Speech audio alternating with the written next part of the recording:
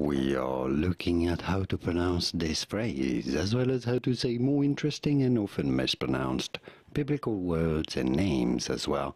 So make sure to stay tuned and consider subscribing for more learning.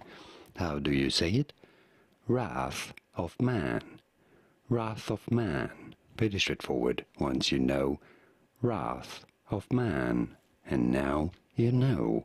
Here are more videos on how to pronounce more interesting names from the Bible, whose pronunciations aren't always obvious. I'll see you there to learn more.